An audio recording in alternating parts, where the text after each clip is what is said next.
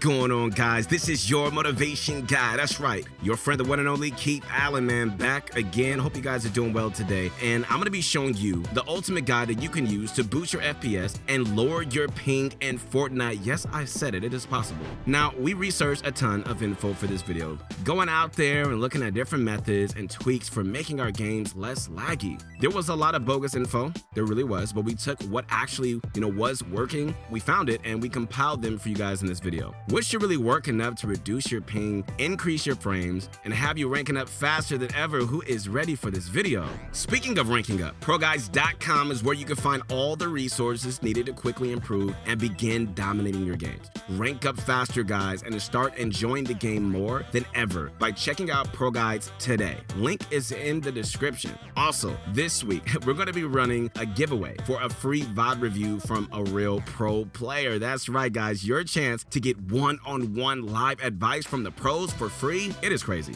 All right, to enter this, listen up. Head on over to our community Discord and check out the YouTube giveaways channel. To enter the giveaway, all you got to do is make sure that you're subscribed to our YouTube channel, sign up for ProGuides.com as a free user, and react to the party hat emoji that the bot posted on Discord. For more details, check out the Discord link in the description. All right, guys, bunch of crunch on me. It's about that time. Where you at? It's time to sit back. Come on, relax, and grab some of my favorite candy. Say with me. It's that bunch of crunch. And let's get this going.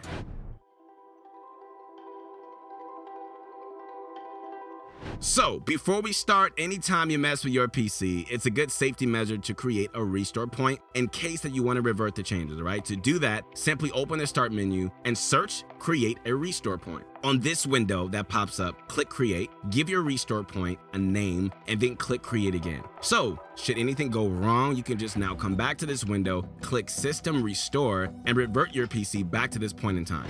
But now, let's start by looking at what in-game settings we need to tweak. You guys ready? Yo, let's go. We're gonna be looking at PC settings since, they have the most options, but you guys on console and mobile can also follow along and apply what's ever available, all right?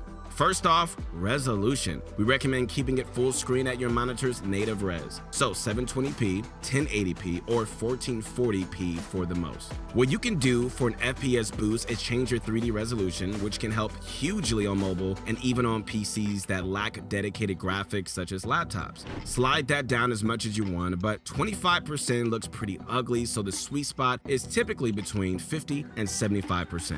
Under graphic settings, set shadows, anti-aliasing, effects, and post-processing to low. View distance can give you a slight competitive advantage on epic quality at the expense of some FPS, but set it to low if you want as many frames as possible. And for textures, some users report that putting this on epic can really help with shuddering issues, but if you're on an older PC or a laptop, I set this to low too. And by the way, it's not a setting now, but we should be getting a new NVIDIA reflex setting soon.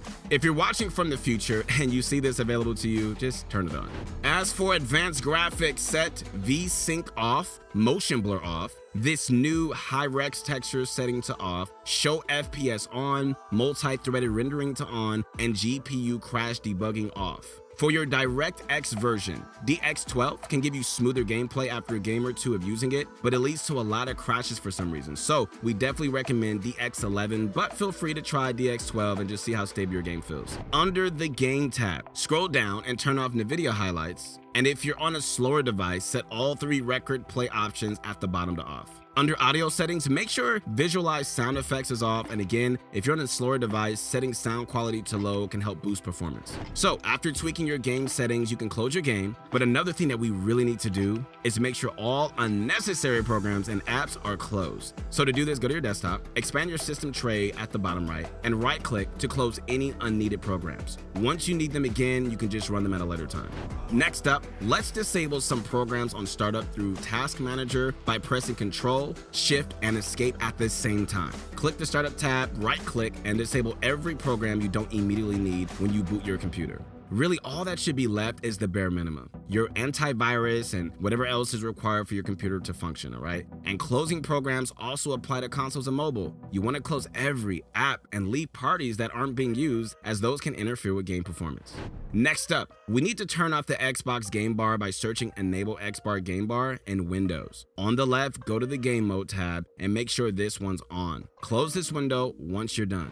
For even more performance, we can adjust the way our Windows looks to use fewer resources. To do this, search this PC, but instead of clicking on it, right-click in the Start menu and select Properties. On this window, click on Advanced System Settings on the left, then click the Settings button under Performance, and here, select Adjust for Best Performance and press Apply. If you don't like the look of things now, you can always return to the default of letting Windows choose. But for those of you on weaker PCs, this setting can really help squeeze a few more frames in. All right, so close that out once done, and next search Choose a Power Plan in Windows. Here, and I mean like right here, switch to the High Performance setting. This can really help with stuttering on certain devices and lead to smoother gameplay. Not always, but in a few circumstances, it works. Another optimization tip is to disable full screen optimizations on the Fortnite executable, as some players report it leading to better performance. So to do this, hold the Windows key and press R and type %program files %. Click on the Epic Games folder. If you can't find this folder, it might mean your Fortnite is installed on another drive. So click back to this PC at the top and search through the program files of any other drives you have. But for most of us, it'll be there. So from Epic Games, click Fortnite, Fortnite Game, Binaries, Win64, then scroll down till you see Fortnite Client-Win64-Shipping. Right-click that and just go to Properties. Click Compatibility, then disable full screen optimizations and press OK. While this helps with certain performance issues, it can lead to longer alt-tabbing. So if that bothers you, you can always turn that off by following the same steps. Lastly, there's a program that some say reduces their input lag and shuttering called the Intelligent Standby List Cleaner, or ISLC. To get it, follow the link in the description, scroll down, and click Official Download here. You can right-click the download once it's done to click Show in Folder, and here, run it to extract it to another folder.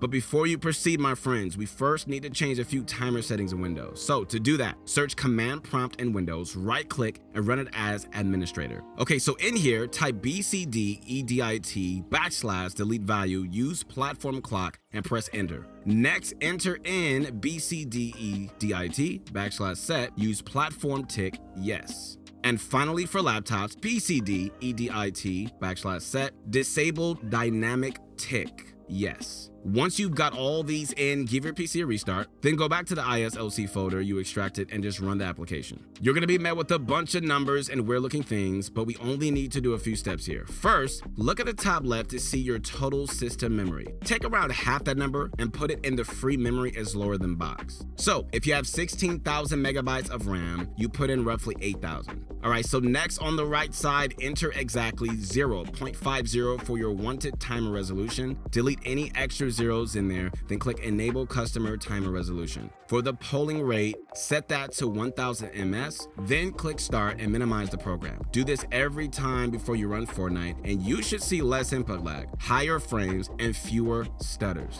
But when you're done playing Fortnite, it's recommended you open the program again through your system tray and click Stop. Okay, so now that's it for the FPS optimizations. Let's move into lowering our ping. Here we go. But before we do, a reminder that most of our ProGuides coaches have experience playing on high ping, and playing on high ping isn't actually all that bad if you have the right playstyle. So to learn the gameplay secrets of high ping and to start winning more games, you should drop by our side and speak with a coach today.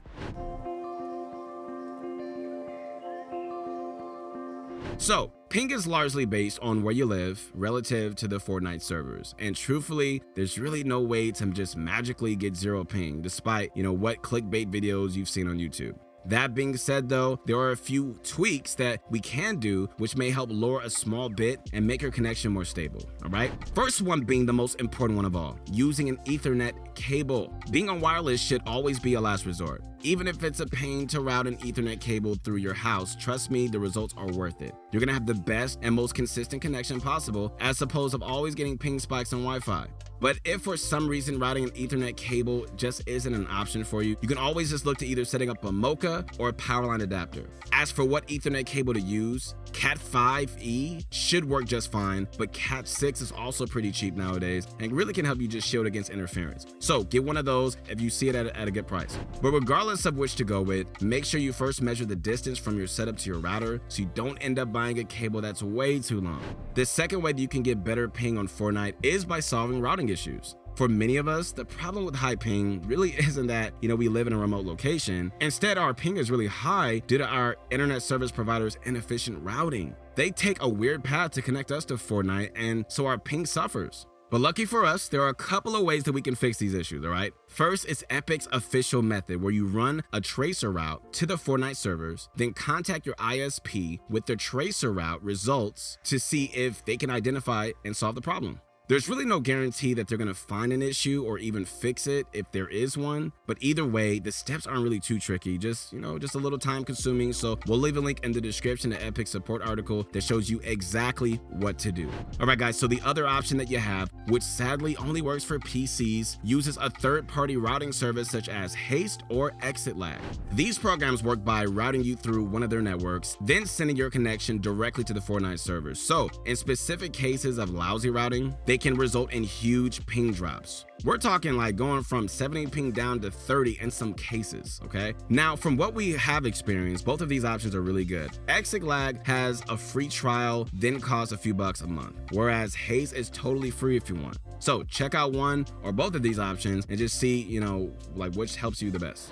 Lastly, for those of us on PC, we can tweak a few Windows settings so that our internet bandwidth isn't being used as often while we're gaming, which can help those with slower connections. All right, so start by searching allow downloads from other PCs and Windows and simply just turn it off or just set it to only PCs on my local network. Then click on advanced options and here, and I mean like right here, set either an absolute bandwidth cap on downloads or use a percentage setting. Turning on both limits and settings a low percentage of anywhere from 25 to 40% to free up some bandwidth. Once you're done, guys, close that page and search settings in the start menu. Click on privacy and basically we want to turn off everything we don't need. Start with the speech tab, turning off online voice recognition, then click inking and typing personalization and turn this getting to know you setting off as well. After that, click diagnostics and feedback and just, make sure you're only sending the required diagnostics data. Over here, all right, you can also turn off the other settings like improve inking and typing and tailored experiences. All right, guys, once again, this is your motivation guy. That's right, your friend, the one and only Keith Allen. That is it for the tweaks. Hope this video really helped. The most recent Fortnite update caused many issues, even for those on really high-end PCs. So if you did everything and you're still getting stutters, honestly, don't beat yourself up because it's just probably the game's fault anyway. But if you did benefit from all these tweaks, hit those like and subscribe buttons would be highly appreciated. And while you're at it, leave a comment telling us, how big of an improvement that you saw in both your frames and ping, all right? All right, that's all for me. And keep eating that bunch of crunch and let's get this going.